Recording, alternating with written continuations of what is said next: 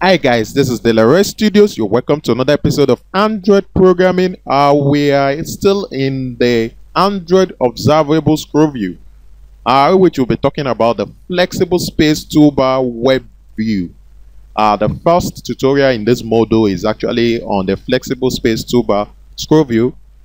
This is going to actually add up the web view into the the Flexible Space Toolbar. Without much ado, I'll be moving straight to Android Studio, which is the development environment for this application. We'll move to my Gradle scripts where we have the build.gradle, the project, and the module session. In the module app session of the build.gradle, we still have our dependencies right intact, the observable scroll view 1.5.0, and the 9 old Android library 2.4.0. Okay. We goes to our build.gradle class parts. We still maintain the build.gradle 1.5.0 as the class part.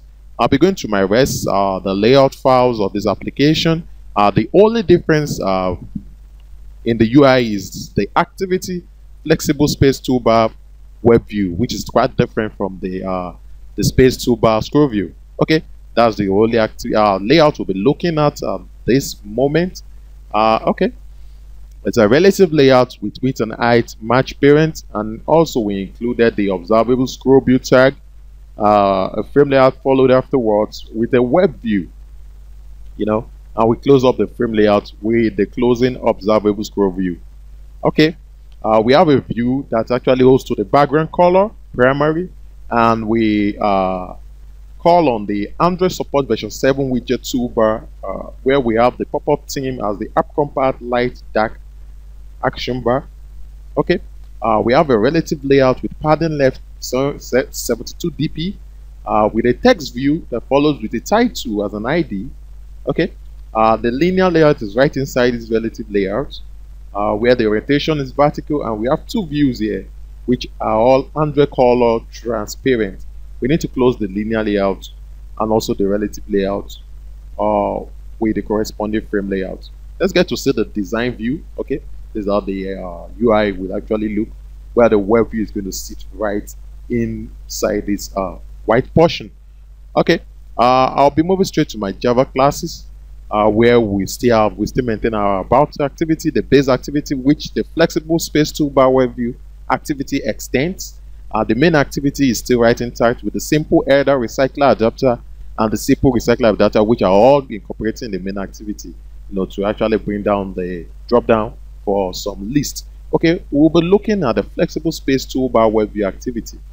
It maintains the same tweak with the previous layout or the previous toolbar scroll view, where we extend the base activity and also the observable scroll view callbacks. We actually imported the libraries, the observable scroll view, its callbacks, the scroll state, and the scroll utilities. We have the 5 fields here: the M flexible space view, the M toolbar view, the M title view, the space height, and the view container, where we set the onCreate method. We set the content view to the activity flexible space toolbar web view, the XML we mentioned earlier, and we also have to instantiate the different fields created. And this is just the portion which actually made the difference from the scroll view, where we included the WebView library or the WebView class and called its objects. We created an object from each header and assigned its ID, and we have to load the URL in question, which is www.delaroystudios.com, which will be actually be displaying as our web view. And we call on the web settings, whereby we need to set the JavaScript enable to true. Okay, we also did some other, we also maintained the update flexible space text, where we set the pivot X and the pivot Y and the scale X and scale Y coordinates, and also we adjust the top margin. Okay, that's fine. We have to maintain that the same base activity still flows around. Okay, I've explained that in the first tutorial of the flexible space toolbar scroll. I'll be looking at the manifest, where we have the permission internet, very important, and also we call on another activity, which is the flexible space toolbar WebView activity. This particular activity is very important to call because that's the ensuing activity from the main activity. This activity is actually the one launching up the web layout. So you have to include this activity in your manifest. That's very cool. I'll be uploading the source file to my GitHub account. You can pick it up from there and extract it, or you clone it. And also I'll be displaying this in my Android emulator for us to see how the application actually flows. Now we have our application in our Android emulator called the Flexible Web.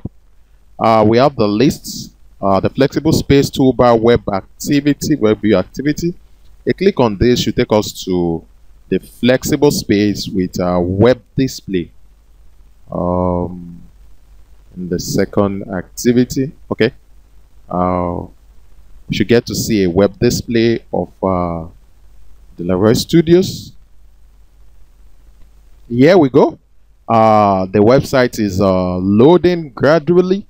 So we're going to have a full display of the website right inside this portion, where you can actually have to scroll up and down to check some other details. No, it's actually loading based on the network, the internet, and also because I'm using an emulator, it looks kind of slightly slow, but that's fine. That's just the basics of incorporating a FlexibleSpaceToolbar WebView in an Android application. Thank you very much, my good listener, for hanging out with me throughout this tutorial, and don't forget to subscribe to my channel. Have a wonderful day. Bye bye.